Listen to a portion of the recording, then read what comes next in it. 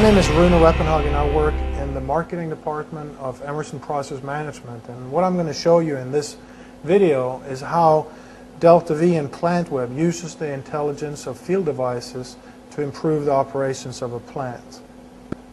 What we have here in the screen, we can see we have a motor and a flow controller operated off of this micromotion transmitter. I'm going to start up this flow, and there might be a little bit of noise in the background as the valves open and closes and the motor starts. So we've started the motor and we can see the flow is starting to pick up, the RPM is increasing, and the flow is stabilizing around 1 gallon per minute. So if we switch to the engineering mode, we can look here in the DeltaV Control Studio. We can look at this flow loop in Control Studio. We see we have the analog input block and the PID block and the output block for the RPM of the motor. What I'm going to do next is to start to inject air into the flow of this fluid. Normal flow transmitters can't pick up entrained air running in the flow loops, and instead of telling you that there is entrained air, it would actually start changing the measurement and give you wrong measurements of the actual flow in the loop. Now obviously, since we have entrained air here, this is not a problem with the actual flow, it's a problem with the measurement of the flow, and that's what we want to capture. So next I want to show how we could use diagnostics to avoid the ramp up that we saw of the motor in the previous example.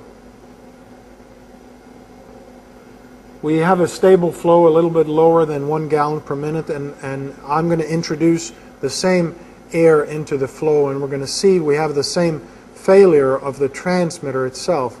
But this time we have configured the configuration that it will actually look at the diagnostics coming from the device, indicating that we have a bad reading because we're having entrained air, and it will notify the motor control that we have a bad reading, and thus will prevent it from trying to ramp up the motor.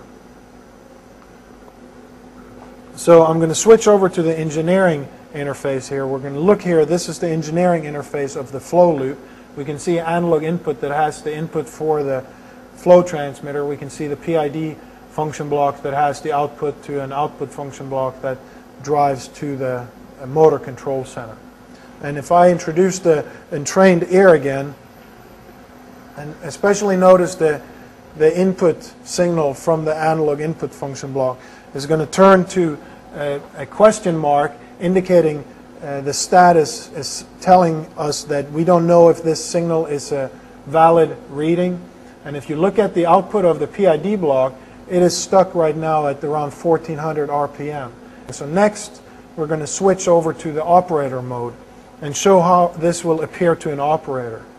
Notice the red background around the flow here. This is an indication that we have a bad reading. So the operator right away knows we have a bad reading from this transmitter. Also note the alert we have in the lower left corner here.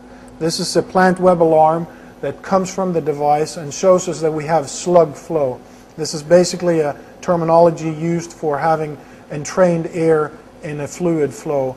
And so the operator gets the information right away that something is wrong, and the control system automatically puts the loop into manual so that the operator now can operate the plant manually depending on his or her knowledge of the process itself. So what we've seen here is a good example of how diagnostics can be used to operate the plant better. We've seen in this last example how an intelligent field device has told an operator that there's something wrong with the measured variable, and furthermore the control system has used that information to turn a motor control from automatic to manual to prevent any mechanical failures or equipment failures and so forth. So this way we've used the diagnostics in the field devices to inform the operator and maintenance personnel that something is wrong, and they can take it from there without having to shut down the plant.